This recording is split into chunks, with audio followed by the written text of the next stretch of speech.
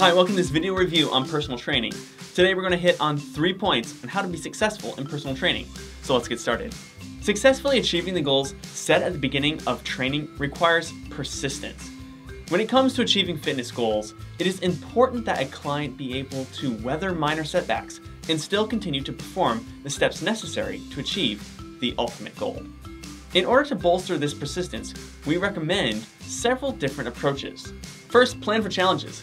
When developing a strategy for accomplishing goals, be sure to account for occasional setbacks. If a client knows in advance that they may happen and there's a strategy in place for handling them, they may be easier to cope with. Second, give rewards. We recommend the deposit and refund technique, where the client gives money to a friend and gets a partial refund for every increment of success, for example, losing a pound. This works very well in group training as well. Lastly, build a support group. Help the client build a network of friends and family and workout buddies who can act as a support system. Not only will this inspire high performances, but these people can also help the client get through challenging times with love and encouragement.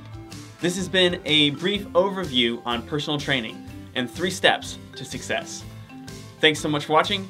Check out our other videos on personal training right over here.